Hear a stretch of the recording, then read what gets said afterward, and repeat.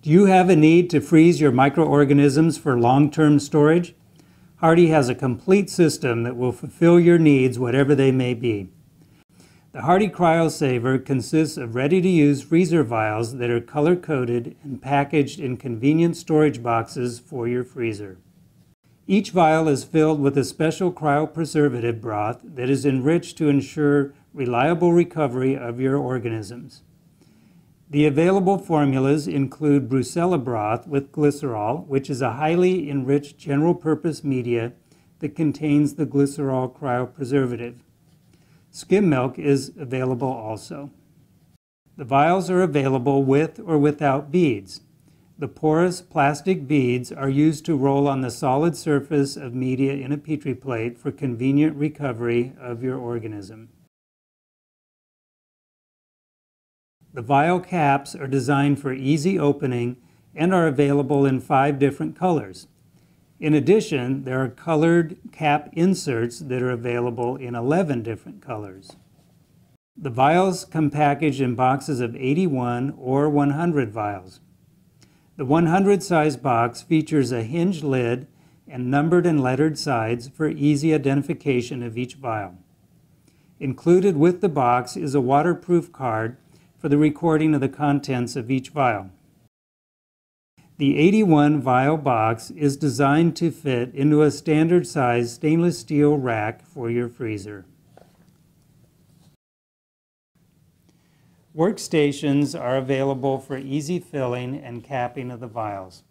The workstation locks the base of the vial into place so that the caps can be opened and closed with one hand.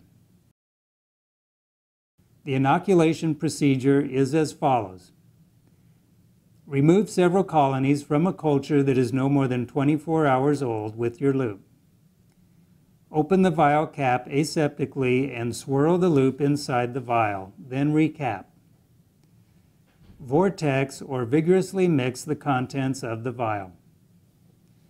Allow the cryoprotectant to penetrate the cells by allowing the vial to sit at room temperature for 15 to 60 minutes.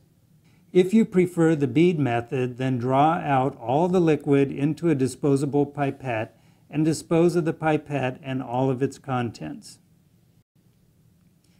If you prefer the scraping method, then leave the liquid in the vial.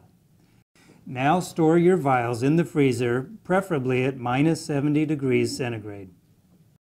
To recover the organisms using the bead method, aseptically remove the cap and insert an inoculating needle into the hole of one of the beads. Streak the plate by rolling the bead on the solid medium. Immediately recap and place the vial in the freezer before it thaws.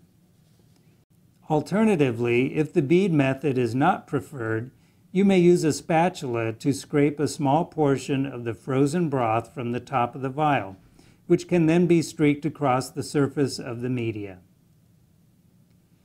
The accessories include the workstation, the stainless steel spatula, and the disposable needles, also available from Hardy Diagnostics. As you can see, Hardy has all the supplies you need to freeze your cultures. Give us a call and get set up with CryoSavers today.